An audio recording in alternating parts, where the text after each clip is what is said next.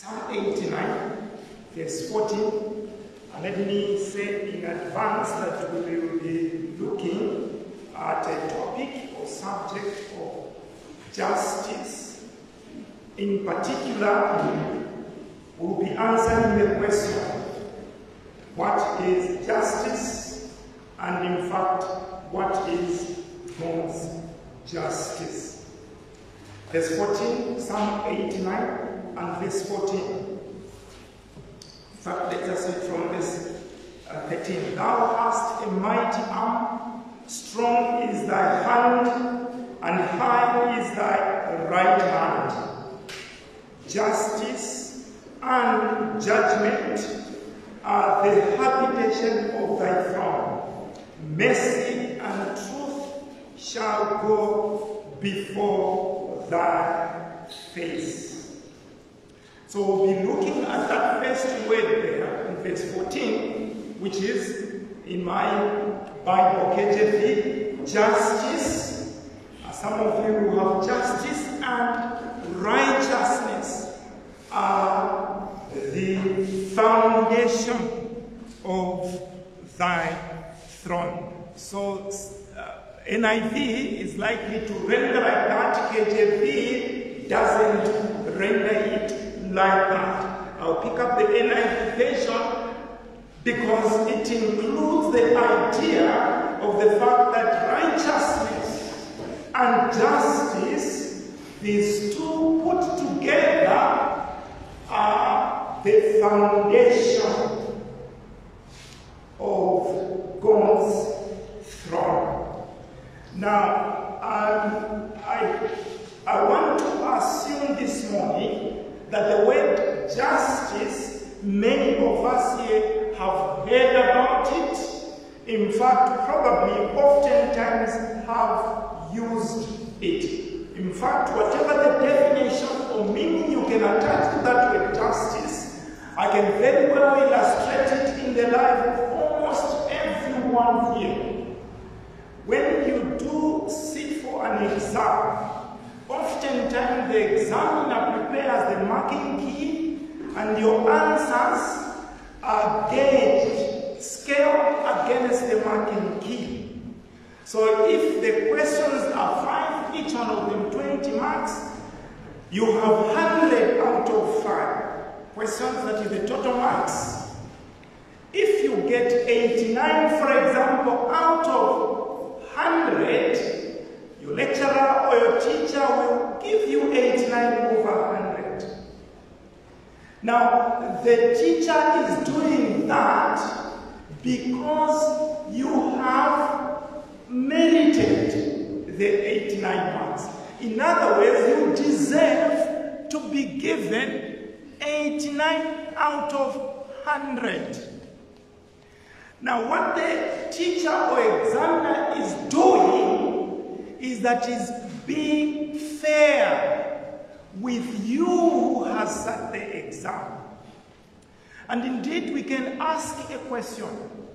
What would you say if you have gotten 80 out of 100 and then the teacher decides that everyone in class, even those who have failed, are going to be given 80? Yourself and everyone else who hasn't gotten 80, he decides or she decides that you all be given 80 out of 100. Would that be fair? Is that fair? Those who have failed and who haven't failed, all of them given the equal mark? Is that fair? It is not fair. In other words, the teacher is unjust. The teacher or lecturer is not exercising justice in giving the marks, having marked the exam.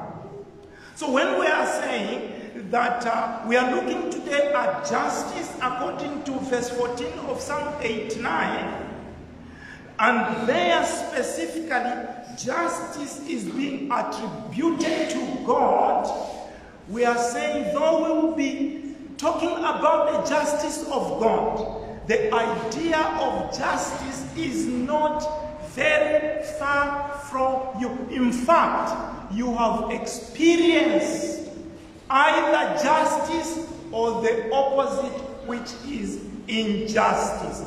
What is justice? Simply fairness for our young ones. So each time the young ones, you are complaining to dad or mom, and you are saying, look, mom, this is not fair. You are simply saying, mom, you are not just. You are unjust. You are practicing injustice. Now let's look together at verse 14. Let's look together and pay attention to several words there. Verse 14, justice, I will be coming back to that shortly, and righteousness, a word that is coming from being right, that is, there is a standard which we are using to gauge everything else.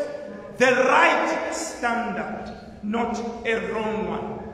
Those meeting that right standard are righteous in that sense. The psalmist is saying, righteousness and judgment, these two characteristics or qualities make up the foundation of God's throne. They anchor God's throne. They support God's throne. Now, what is the throne? Again, this should be familiar, at least in our imagination. We might not need or know the exact definition, but simply that wherever this word throne is used, two ideas come up front. What are these ideas? There is a king on the throne. What does a king do? He or she rules if she is a queen. That's the first idea that comes whenever this word throne pops up, wherever it pops up. The second idea is that whoever is on that throne, that judgment seat, oftentimes is himself or herself a judge. So when the psalmist is saying justice and judgment or righteousness are the foundation of your throne, the psalmist has in mind that God, in ruling and governing his creatures, exercises justice, and that is the pillar. It is the foundation. It is what supports his kingship or his leadership and governance. So that taken the way it is this verse, we are saying God is a king on the throne. He is governing his creatures. In so doing, God exercises justice. Put differently, God is just in doing what? In governing his creatures. Now let me confess and agree with you that there is a little bit more other issues connected with God's justice. For today, we will only concentrate on how God administers justice, in particular to you and me. So therefore, if we are to define what justice is, for those of you who are writing, simply put, we'll be saying, when this word pops up, in particular, not so much the justice in the world, but in particular in the Bible, and for you and me as Christians, justice, the idea embedded in there is that there is the giving and the rendering to the person what is In other words, what are the benefits? What are the punishments? And that is with regard to the law of God. Now, God has been doing this, by the way, all the way back in Genesis. God has exercised over man leadership and governance by being just. And he has done that by providing a law. In that law, we have rewards for doing what is right and punishment for doing what is wrong and what is not right. Let's turn together to Genesis. Let's see that in fact this was what was embedded in the life between God and Adam and his wife before the fall. So turn with me to Genesis chapter 2. We will pick up 2 verses from here, and please take note, we are saying God renders justice through his law, and this comes in 2 ways. Rewards for doing what is right, punishment for disobedience. Chapter 2 of Genesis and verse 17. In fact, verse 16. And the Lord God commanded the man, saying, of every tree of the garden thou mayest freely eat. Observe, please, that this was a commandment. God gave a law to Adam. What is the prescription? That of every tree of the garden, they were to freely partake, freely eat, freely have it for themselves. That is what God allowed. What was the prohibition? What did God say they should not do? Verse 17. But of the tree of the knowledge of good and evil, thou shalt not eat of it, for in the day that thou eatest thereof, thou shalt surely die. Please look at the negative there. God is very clear to Adam and Eve. Now, this was what was given to Adam. What is it? There is a threat. Observe the threat of punishment. What is the threat? In the day that thou eatest thereof, thou shalt surely die. So on one hand, God allows Adam to partake in a commandment, but at the same time he prohibits. In prohibiting, he accompanies that with a threat. God is going to undertake punishment if there is disobedience. Now look at chapter 3 and verse 22. Genesis chapter 3 and verse 22. And the Lord God said, behold, the man is become as one of us, to know good and evil. Now, lest he put forth his hand and take also of the tree of life and eat and live forever.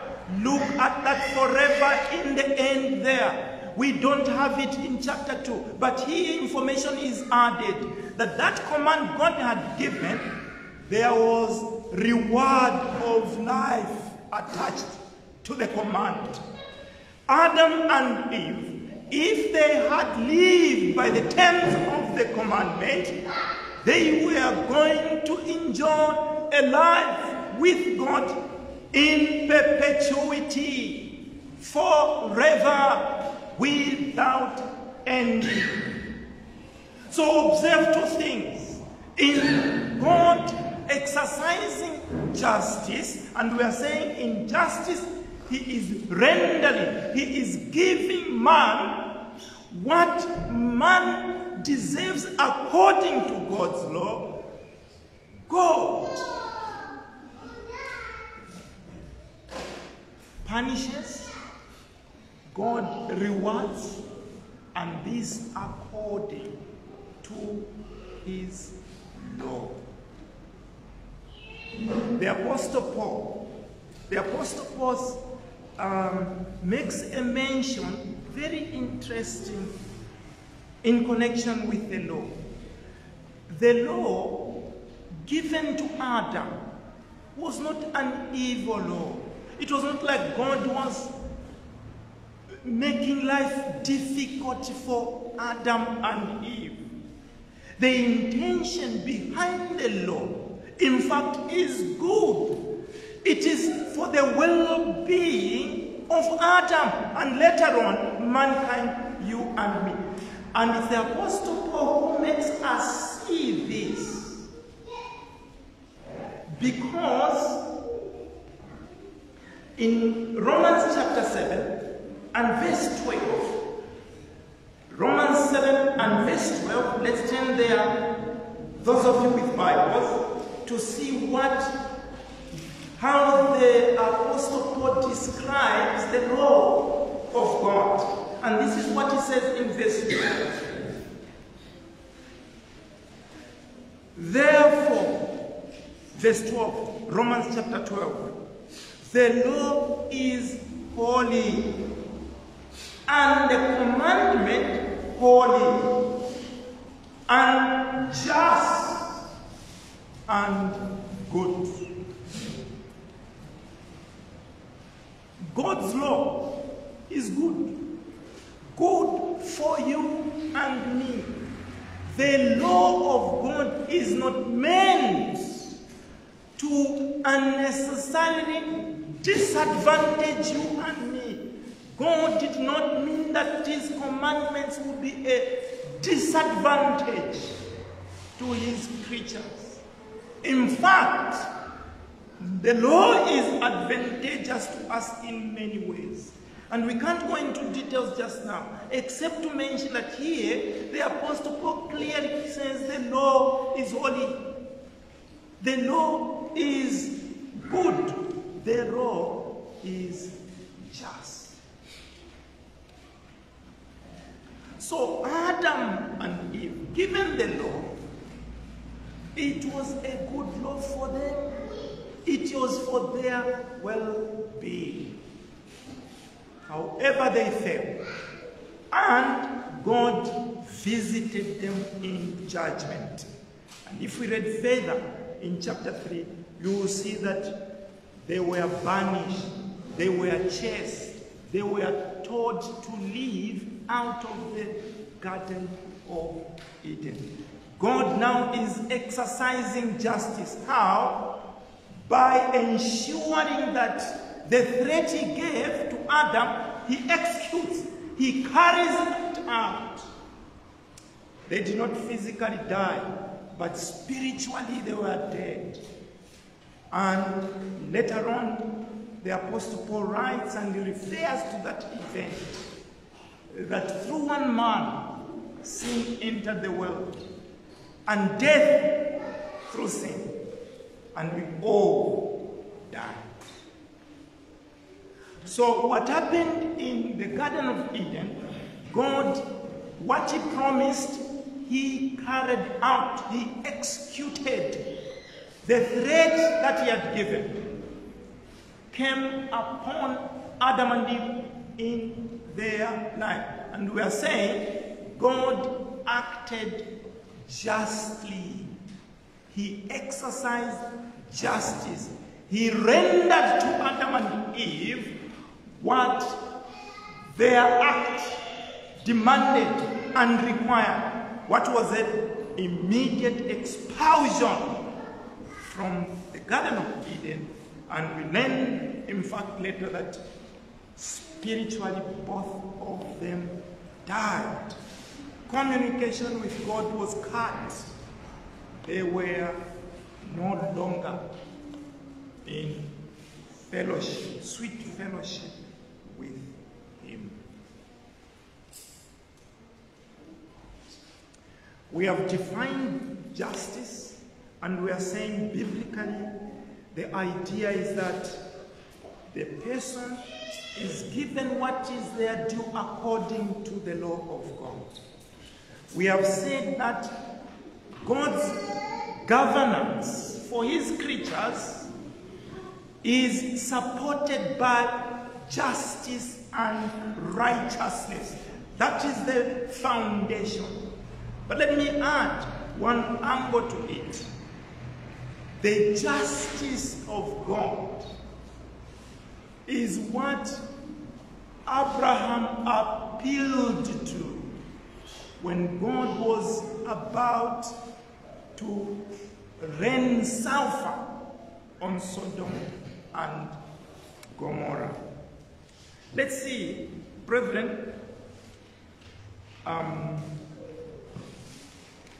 Genesis 18, and just one verse there, in the interest of time. Genesis 18 and verse 25. In fact, just for context sake, let's read the first three verses, 23 to 25. And Abraham drew near and said, Wilt thou also destroy the righteous with the wicked? Verse 24. Peradventure there be 50 righteous within the city.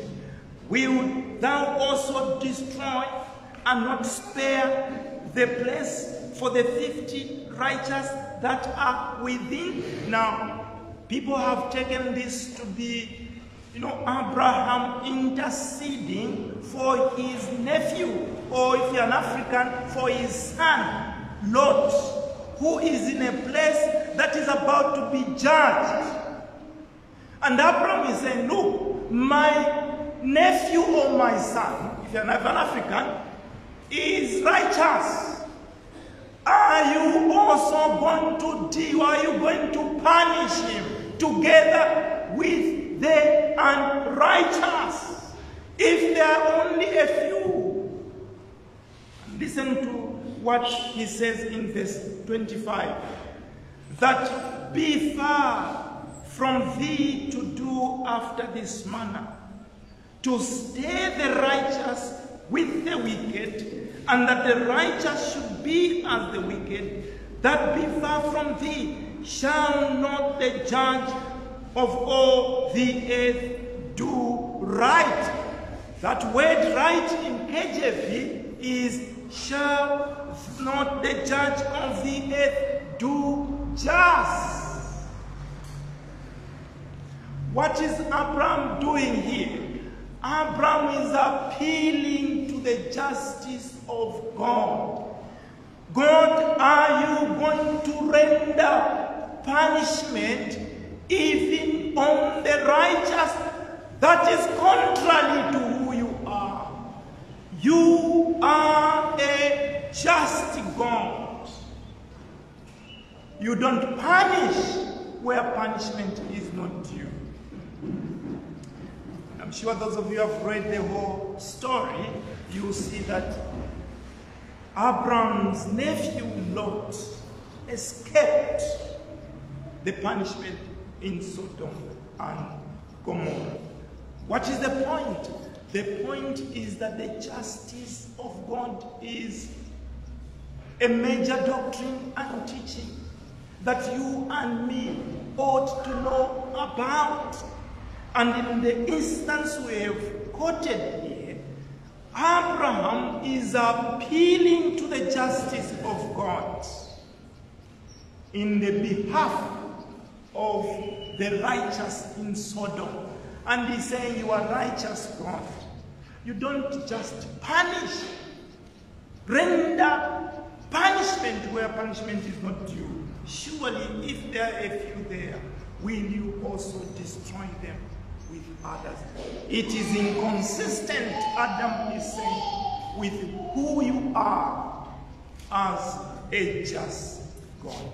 Applying this to Psalm 89, Abraham is simply saying, you govern your world and creatures in justice. That is the foundation of your throne. You can't do that. There are righteous people there. And God salvaged us. Now, I gave an example of an exam because I wanted all of us to log in, the young and the old. And simply, we are saying, where God's justice is, there is no favoritism, there is no impartiality. In fact, this is to do with salvation, but it brings in that idea that God's justice, in God's justice, there is no favoritism, there is no impartiality. Look at Acts chapter 10, the story of Peter and Cornelius.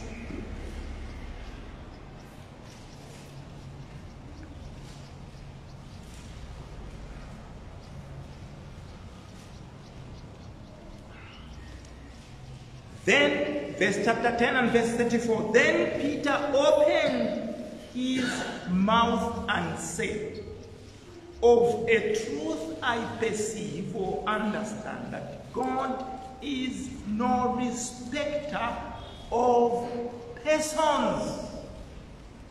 Now, it is the conversion of Cornelius, who was not from amongst the Jews.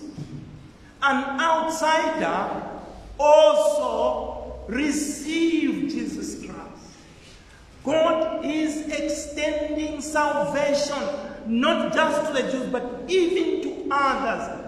Now, there was something that was done here. So, in realizing or coming to senses or understanding, Peter describes or ascribes to God that with God, he does not look at the faces.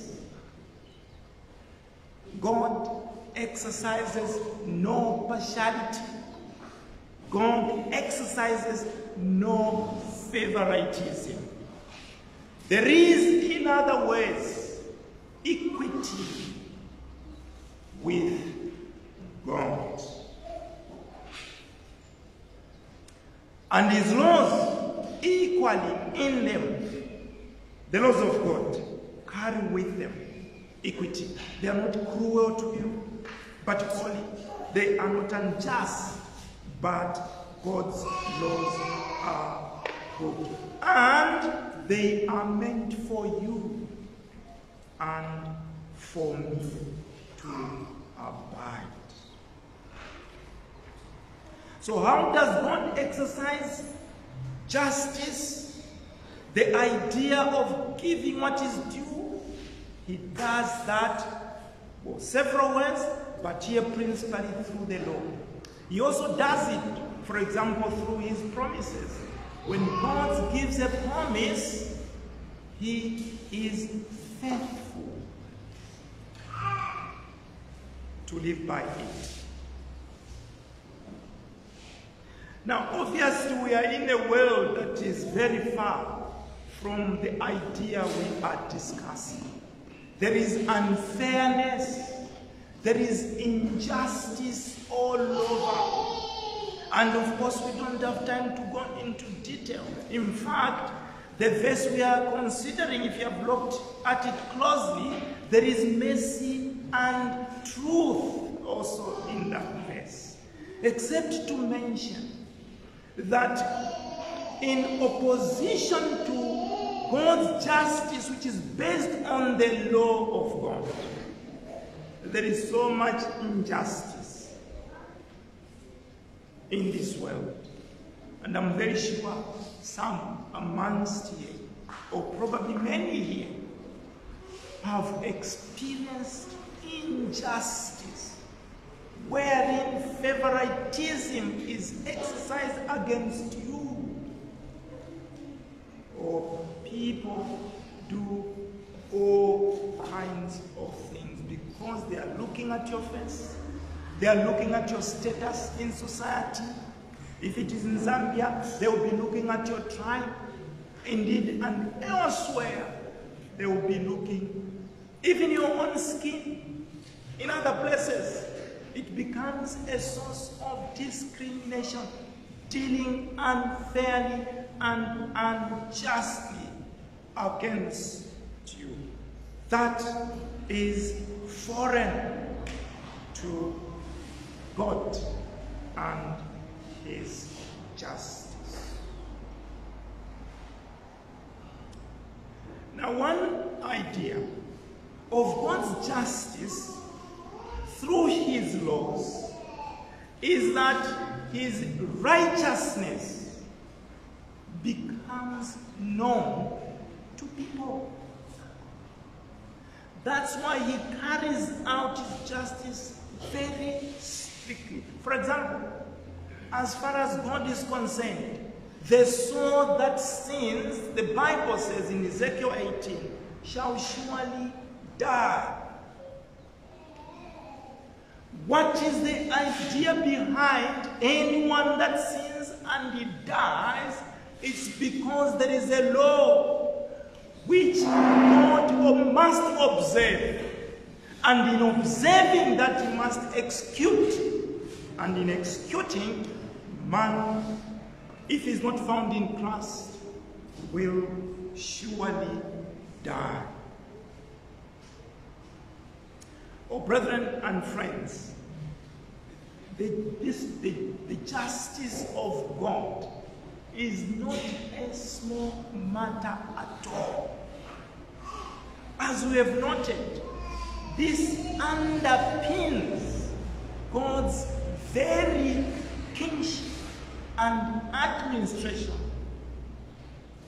of His governance to mankind. I've mentioned the idea of a threat. Oftentimes, God is misrepresented, and that comes oftentimes in two ways. You and me, especially those of you who are Christians, we look at God's law, and in it we see what? We see the threats, and we feel as if we are being pressed. There is something unfair about it.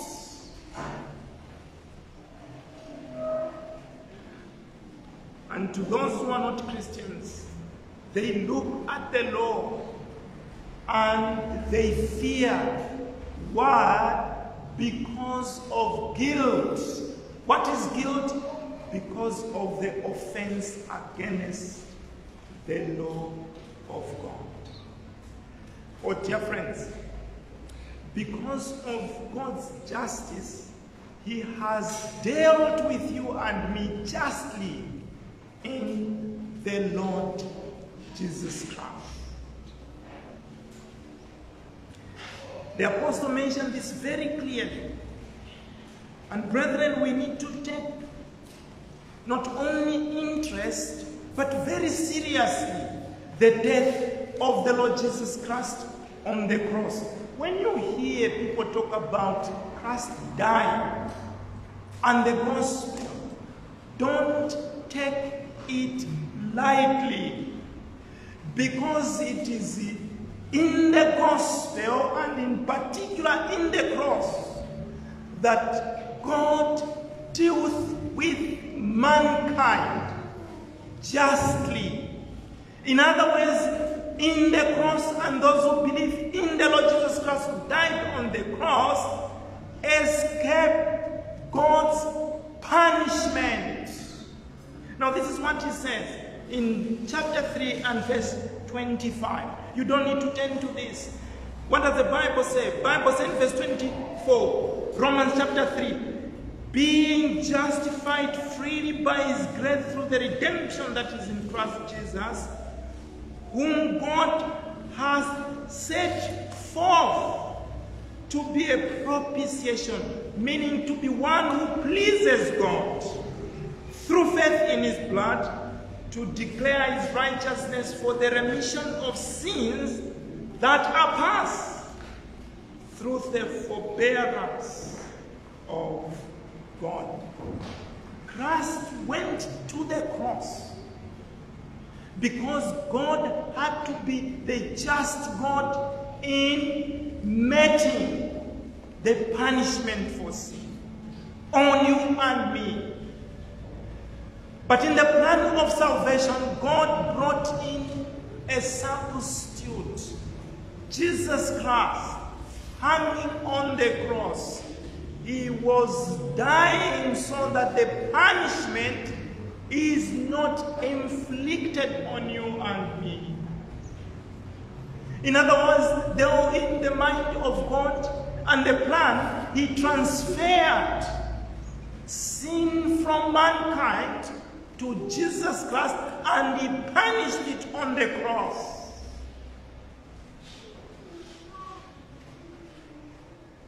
There are several sayings that Christ uttered on the cross.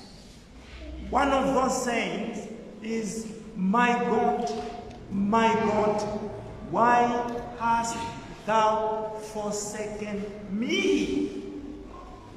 What was going on? God forsook His Son on account of sin on Him. He withdrew as punishment for the sin. And His Son recognized the withdrawal, recognized what had happened, such that He could even utter it verbally and audibly to those who were near.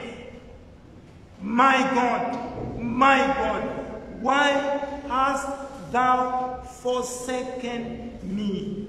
Why was Christ forsaken? Sin. Why the sin? Because it must be punished. And Christ took in the punishment and He felt it, such that He could cry out to the Father who had withdrawn from Him. Oh friends, the New Testament is very clear. That you see, this is an opportunity that you and me have to do what? To do what is right. Why? Because a time is coming when, as the Bible puts it, that we shall all appear where? Before the throne of God. And this is what will happen. So then, every one of us shall give an account of himself to God. And we are going to do this on what we have done which is wrong and what we have done which is right. Where will you be? That's the question. On that day, what will be your answer? Remember, you're not going to be appearing before a man like our ministers or our court judges and magistrates. This is a God who doesn't need to have a plaintiff and a respondent. I don't know whether this one is correct. So that here is giving evidence and the other one is defending. No.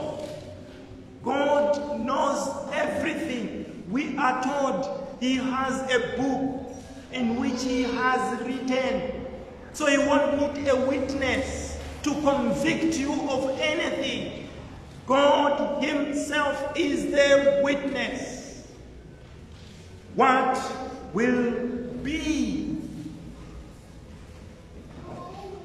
your reckoning in that day? We are saying, brethren and friends, God will meet His justice.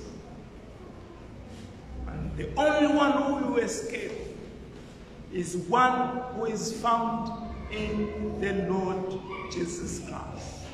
Now, I'm sure if you've been coming here, you have heard about Jesus Christ. I'm not the first one to preach and talk about him. But the question is, what have you done with the Lord Jesus Christ?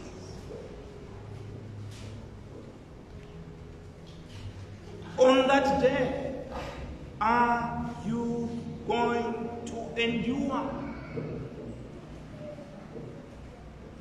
the accounting before the Holy God? Oftentimes, because of the sinfulness of our nature, the bell doesn't ring. Even when it rings in humanistic ways. And what is your response? Some of you are religious. God is love. He is going to understand. He can't, after all, heal all the people. My friend, God is not like you and me. He wiped an entire people and animals during the flood. He demonstrated during Sodom and Gomorrah that he visits sin, and he does so sternly.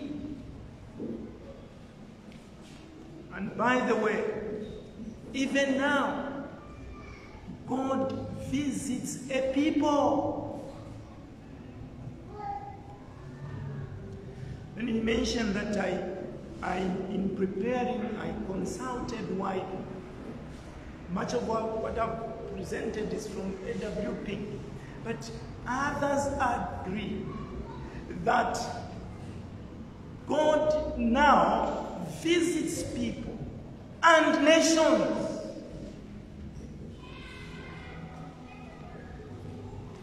And one way in which we ought to observe that God probably is dealing with us in judgment is when many people are loving injustice and sin. There is no improvement in the moral well-being of the people. Many are lovers of self rather than lovers of God. Many would rather go to places of amusement, sport, you call it entertainment, rather than to be preoccupied with the things of God. When that is happening in your family, in the nation, take note that probably we could be facing the justice and punishment of God. So, God is not going to wait and judge when Christ will come. He does visit the people. And so you who are Christians, and if there is anything that I've said that I could say I've communicated in application, it's simply this. When there is no movement of the Holy Spirit in the church and people are not being saved, they love their positions. They are not in any way threatened by either the preaching or the reading or your personal efforts in encouraging them. It is a cause to pray to God Almighty that we might not be visited in judgment as a people. Because God executes and carries out his threats and is able to withdraw. That is referred to as, when the Holy Spirit all leaves us by ourselves. And so we go through the usual motions. We fulfill everything that we think must be fulfilled as children of God. But there is no passion for His glory. We are not disturbed when we see wantonness amongst our people. When the things of God are increasingly becoming something that is not loved.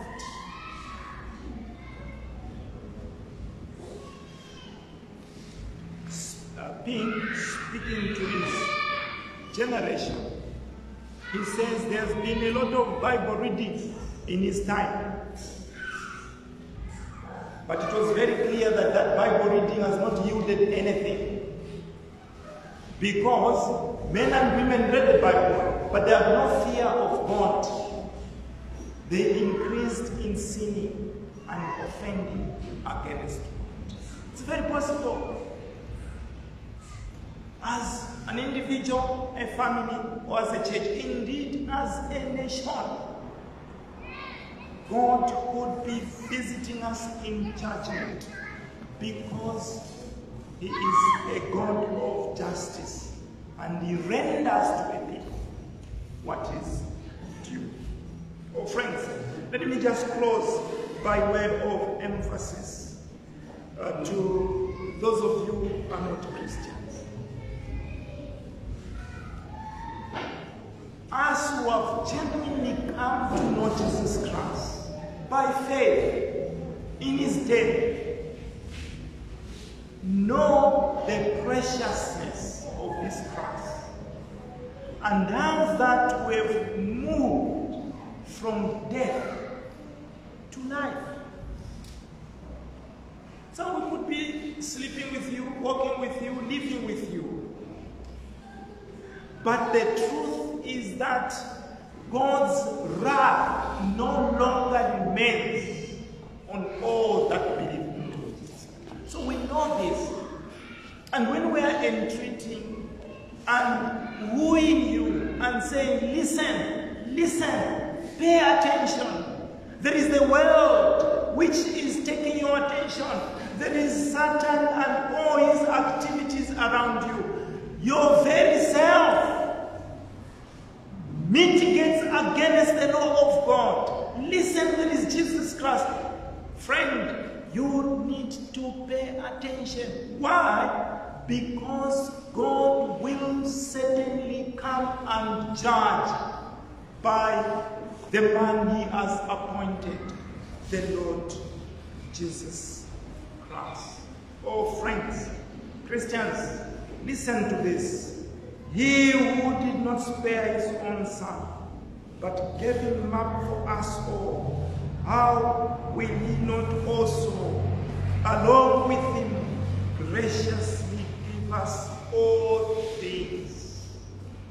I don't know what you're going through. I don't know the problems. You know them. The Spirit in you is a witness. All I can simply do is to invite you to this promise. God is able to walk with you. And what is the assurance? He did not spare His Son. God made Him die for your sake. And the Apostle Paul is saying, if God did that, He gave that to you, how can He fail to be gracious to you in all things? Let us pray together. Our Father, thank you for who you are in yourself, a God who is just,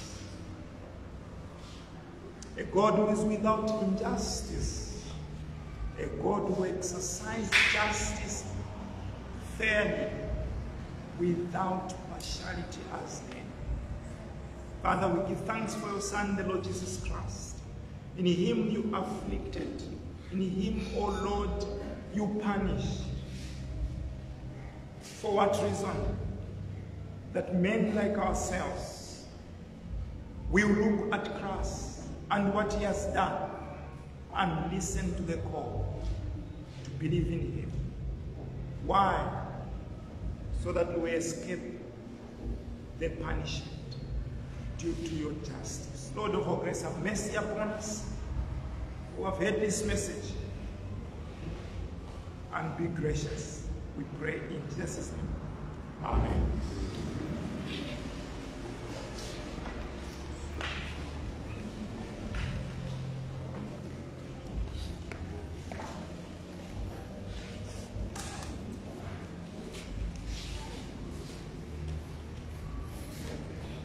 Thank you for that wonderful message, and we give thanks to God. Now let me allow church to meditate a little on the word that has been preached. Observe a minute or so.